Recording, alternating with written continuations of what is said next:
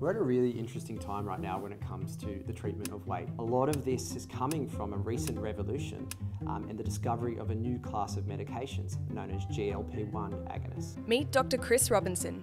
He's the Medical Director of Australian men's healthcare platform, Pilot. When it comes to where this new class of medication has come from, it's a really interesting story. In fact, it's linked to a lizard known as the Gila monster. The Gila monster is a venomous lizard from the Americas which eats just a few times a year. When researching this unique creature, scientists discovered that its saliva contained a hormone which is very similar to one found in humans. Glucagon-like peptide 1, or GLP-1, stimulates the body's production of insulin and suppresses appetite.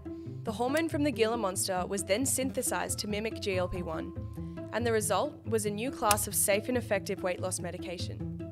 So there's been a huge amount of excitement around this class of medications, and its impact is having also been a great volume of studies demonstrating the impact.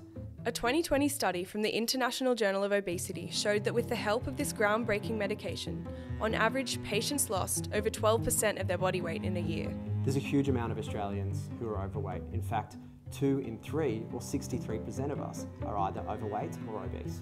That's a huge amount of Aussies, both men and women, who are not getting the most out of their life because of their struggles with their weight.